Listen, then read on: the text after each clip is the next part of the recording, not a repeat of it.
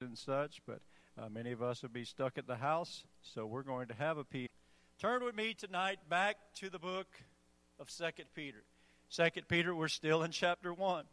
Still in chapter 1. We're going to be in verses 16 through 21 tonight.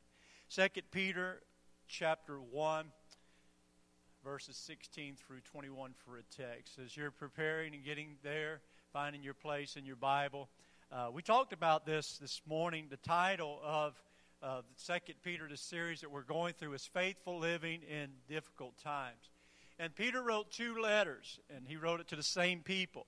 And I just began to think about this as I was preparing this morning's message and then getting ready for tonight as well, that Peter wrote this to those that have been scattered, those that were in an obscure place, in tough times, difficult times, as our header of this series is. And he challenged them to keep stepping, keep walking. And we went through 1 Peter and we talked about that, how he told us to keep walking in faith, walking in holiness, walking in all of these things. And over the last few weeks as we've entered into 2 Peter, he's given that challenge to them to grow up spiritually, to look at what needs to be done. And we've been talking a lot about that. And so really the Lord has been preparing us for this time that we're in, just through this series, just through going through 1 and 2 Peter. He's been preparing us. And Peter was not just writing to the people of his time, but I believe he was writing to us, the hearers of today. So I'm thankful for the way the word of the Lord speaks to us and how the Lord speaks to us through that word. And so we're going to look tonight, 2 Peter chapter 1, verse number 16. The title of tonight's message is The Foundation of Our Faith. The foundation of our faith. Beginning reading in verse 16, "For we have not followed cunningly devised fables when we made known unto you the power and coming of our Lord Jesus Christ, but were eyewitnesses of His majesty. For He received from God the Father honor and glory when there came such a voice to Him from the excellent glory, This is my beloved Son, in whom I am well pleased. And this voice which came from heaven we heard when we were with Him in that holy mount. We have also a more sure word of prophecy, whereunto ye do well that ye take heed, as unto a light that shineth in a dark place, until the day dawn, and the day star arise in your hearts. Knowing this first, that no prophecy of Scripture is of any private interpretation. For the prophecy came not in old times by the will of man, but holy men of God spake as they were moved by the Holy Ghost." Father, I pray tonight that you would add unto your servant the anointing that I need to preach your word this evening. And I pray, God, as I preach on this foundation of our faith, that you would add unto that message, the word tonight, the anointing that is needed for it to reach the heart that you're longing to reach. And I just pray, God, speak to us and speak through us tonight. And we'll praise you for it in Jesus' name. Amen. As we continue this series tonight, we're noticing that Peter is trying to encourage us, as I said earlier, to grow in maturity in the Lord. And number 2, to be aware of false teachers and doctrines. And number 3, to be ready for the coming of the Lord. So we've got to be ready when He comes. So we do that by getting to know the Lord. We do that through His Word, which is the truth. His Word is truth, and that truth of God's Word will keep us from being taken in by false doctrines, so that you and I can be ready when He comes back again, because He is coming back. So Peter warned them, and he's warning us as well, not to forget. We talked about that last week, that we don't want to forget. That's why the preacher reminds you of that you already know, because we just want to make sure that you don't forget the things that you've been taught. And so we need to be careful to not forget these things. Remember, one of the messages we talked about, having like precious faith, just like the apostles. That we've got that same faith that they've had. And to understand that we've got this question, upon what foundation does that faith rest? Upon what foundation does it rest? So we have here a leg to stand on, do we? We ask ourselves, do we have a foundation that we can build upon? Peter tells us that we do, that we have a sure foundation that we can build upon. He tells us why we can stand on this foundation of faith. He gives us two reasons. Number one, the testimony of eyewitnesses. Number two, the testimony of Old Testament prophecy. So we see the same pattern continues throughout the Scriptures. Acts 2:32 tells us that this Jesus hath God raised up, wherefore we all are witnesses. Acts chapter 3 verses 14 and 15, Peter was preaching at the Sanhedrin court, and this is what he said. He said, but ye denied the Holy One, and the just, and desired a murderer to be granted unto you, and killed the Prince of Life, whom God hath raised from the dead, whereof we are witnesses. And then Peter was preaching again in the temple in Acts chapter 5 verses 30 through 32 when he said, the God of our fathers raised up Jesus whom you slew and hanged on a tree. Him hath God exalted with his right hand to be a prince and a savior, for to give repentance to Israel and forgiveness of sins, and we are his witnesses of these things, and so is also the Holy Ghost, whom God hath given to them that obey him. And in Acts chapter 10, Peter had gone down to a man's house by the name of Cornelius. And he was preaching there to the Gentiles that were gathered. And this is what he said to them in Acts 10, verses 38 through 43. He said, how God anointed Jesus of Nazareth with the Holy Ghost and with power, who went about doing good and healing all that were oppressed of the devil, for God was with him. And we are witnesses of all things which he did both in the land of the Jews and in Jerusalem, who they slew and hanged on a tree. Him God raised up the third day and shewed him openly, not to all the people, but unto witnesses chosen before of God, even to us who did eat and drink with him after he rose from the dead. And he commanded us to preach unto the people and to testify that it is he which was ordained of God to be the judge of quick and dead. To him give all the prophets witness that through his name whosoever believeth in him shall receive remission of sin. What is all of this? All of these verses have something in common. Witnesses, eyewitnesses. Peter was saying that you need to understand we were eyewitnesses to these things. Peter did not get it secondhand. He was eyewitness. Peter was one of the very first one that Jesus called, and he followed him, and he was eyewitness to these things. He's saying, I witnessed these things for myself. That's why he said in verse 16 of our text, for we have not followed cunningly devised fables, when we made known unto you the power and coming of our Lord Jesus Christ, but were eyewitnesses of his majesties. What Peter was, he was an eyewitness to the things that happened to Jesus. He saw it. Peter, matter of fact, is one that saw what others did not see, because he followed. He may have followed afar off, but he followed him all the way to that Pilate's hall. And understand, let's look at this verse for a moment, where Peter shares it. He said, for we have not followed cunningly devised fables. He said that he was eyewitnesses to the things that took place.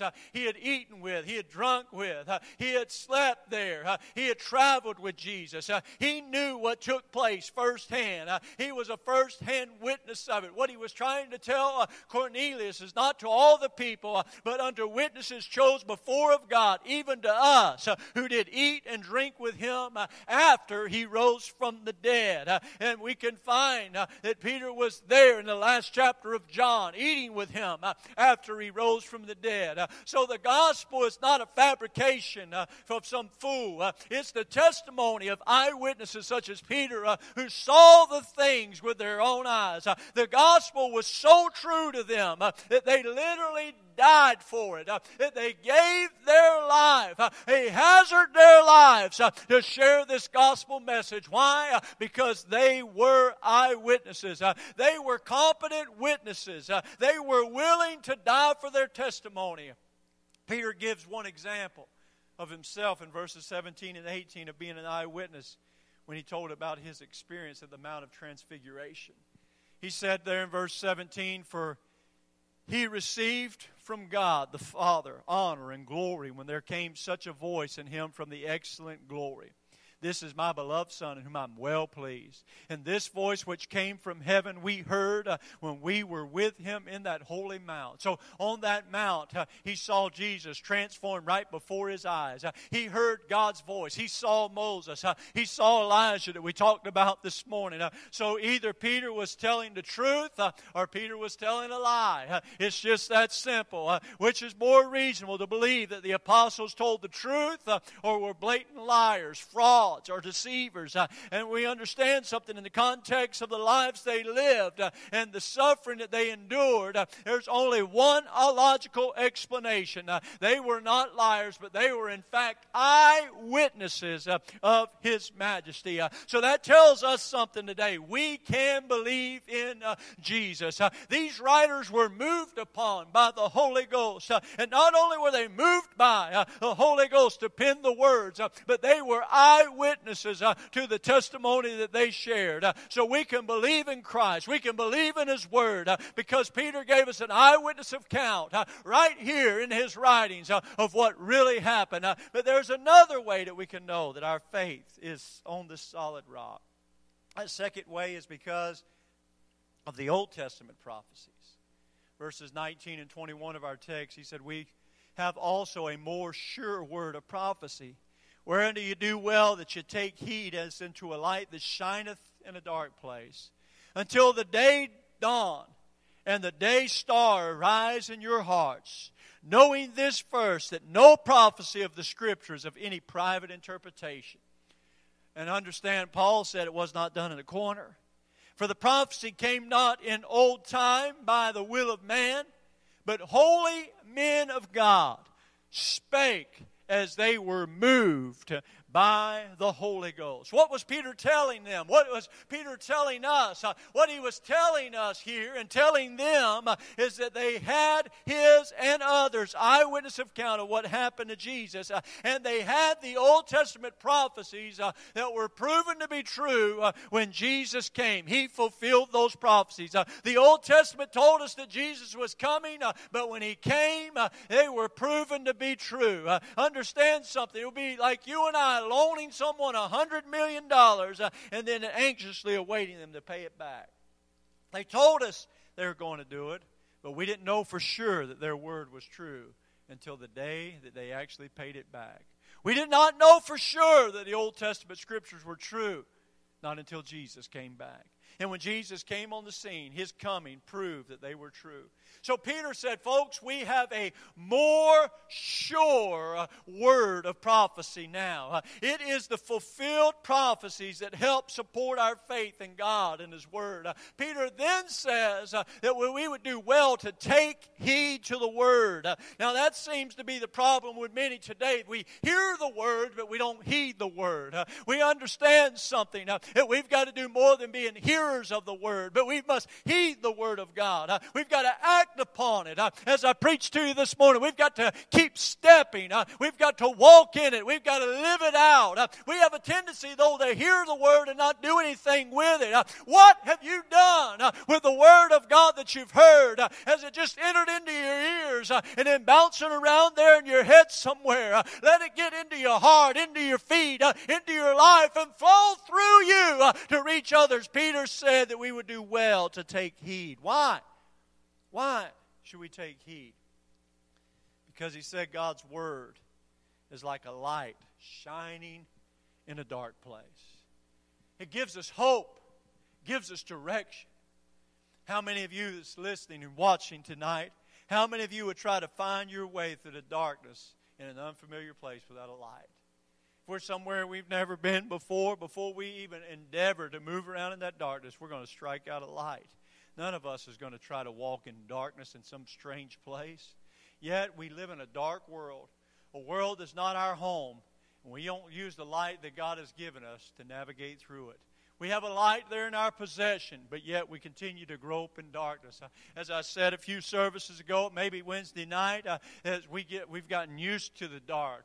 It is true that your eyes, after a while, will adjust to the darkness, and you'll be able to see some images, but your eyes will also play tricks on you in that darkness as well. The only way to truly navigate through the darkness is to let light spring forth. The only thing that penetrates darkness is light, and we are the light of the world.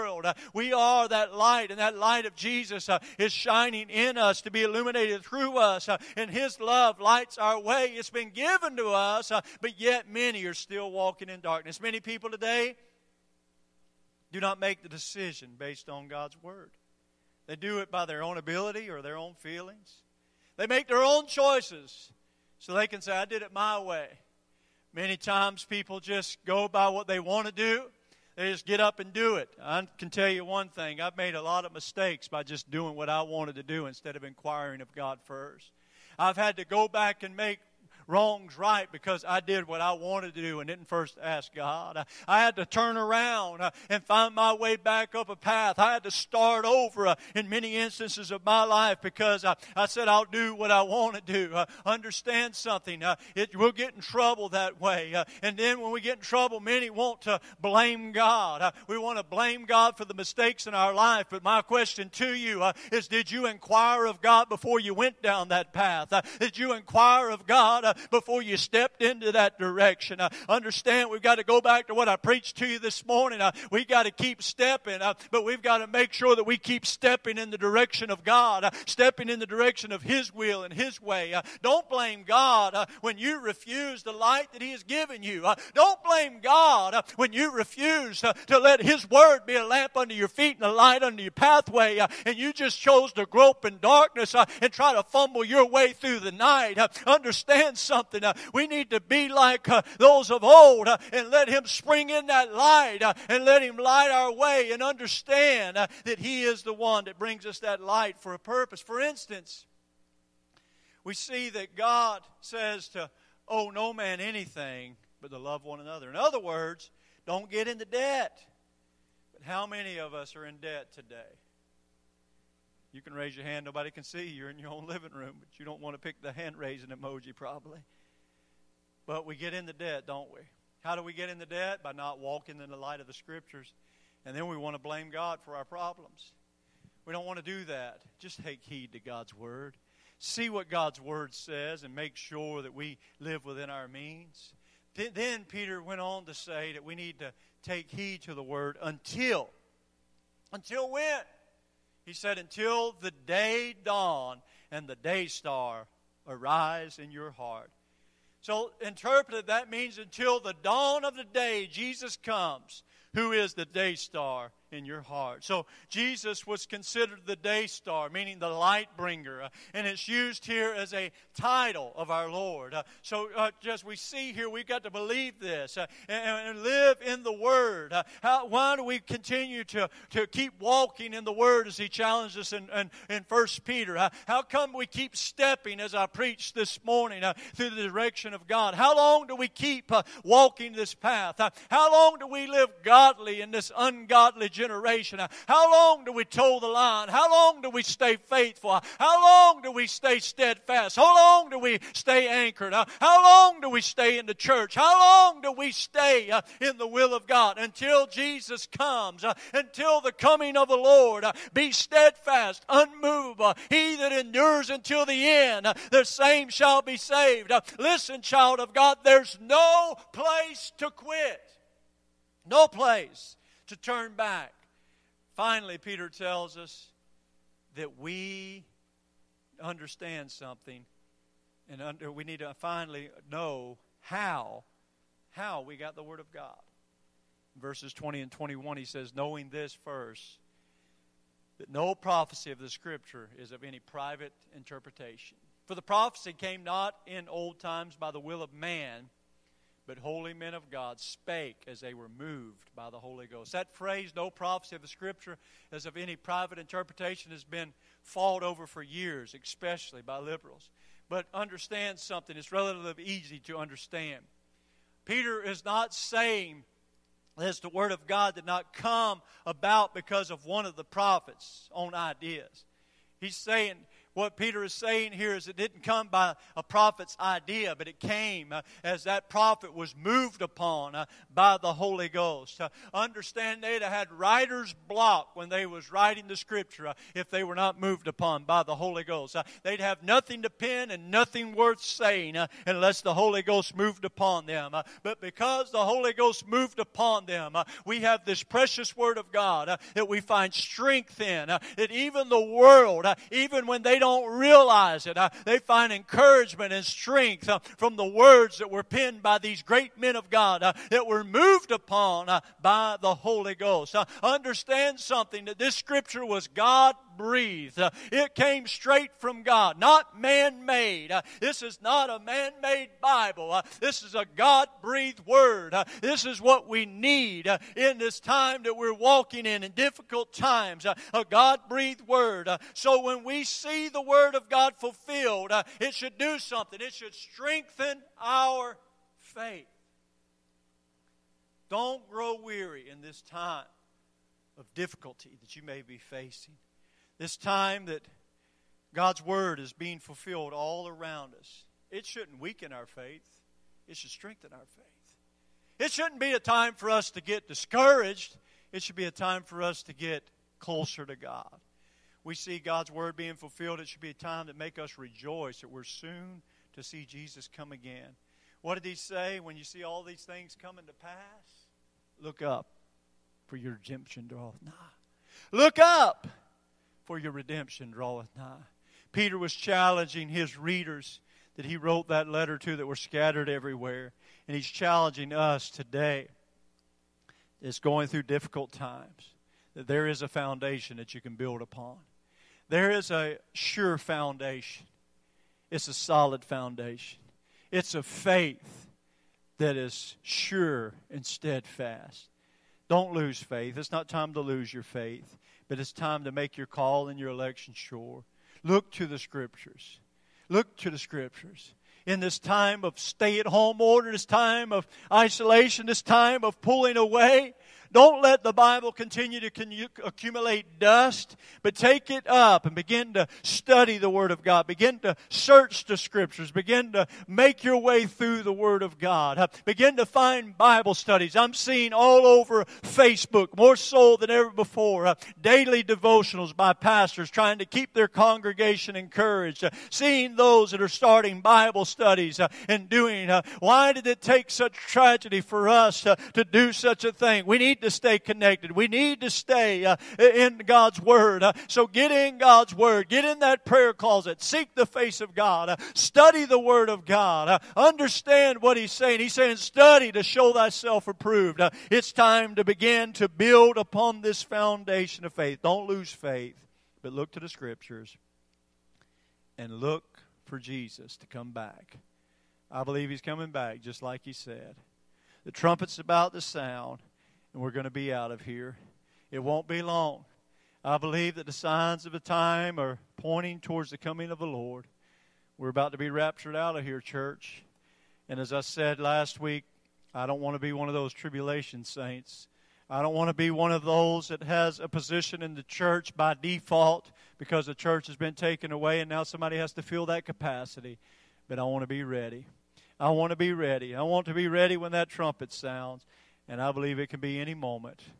I know there's so much going on around us, but don't look around you. Look up.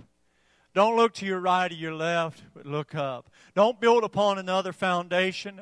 Don't be like many who said, are you the one or should we seek for another? You found the one if you found Jesus. He's the only way. He said, I am the way, the truth, and the life. There's no other answer. Jesus is the answer for the world today. Jesus is the answer in your situation. Jesus is the answer to everything that we're facing right now. So hold on. Build on that faith. It's a faith that is both sure and steadfast. Let's pray tonight. Father, I'm thankful for your word. I'm thankful for this foundation of faith that we can build upon. This word of God that we can run to, that we can cling to. And Father, when the world is falling apart around us, when our lives seem to be in shambles, help us to embrace your word. I pray, God, that we would take and hide your word in our heart, that we may not sin against you. Help us to get into the pages of this book and begin to find life and begin to find hope, begin to find strength, even in our times of trouble. We'll be careful to praise you for it in Jesus' name. Amen. Amen. Over several services in the past, we've brought our Bible to the altar with us. And we've taken and we've embraced that Word of God, and we've prayed and sought God and had our Bible in our clutches. I want you to do that tonight as you pray. You may have to walk into another room and pick it up if you don't have it with you. So on your way to your prayer time this evening, just take that Word of God with you. Because God may want to speak to you through His Word, and you can just open it up. He'll begin to show you something. But just take that Word of God, and we've talked a lot here lately about standing upon the Word. Stand. You can stand upon His Word. Not only can you stand upon His Word, you can build upon His Word. So as you enter into that prayer closet, as you enter into this time of prayer at the end of our service, your altar service, right there in your home, take time to consider what the Word of God has to say about your situation. Ask God for direction, and I believe He'll direct your paths. God bless you. We love you. Don't forget, read the book of Obadiah. It won't take you long. It's one chapter. One chapter for Wednesday night. Love you, and we'll see you back here Wednesday night. God bless you.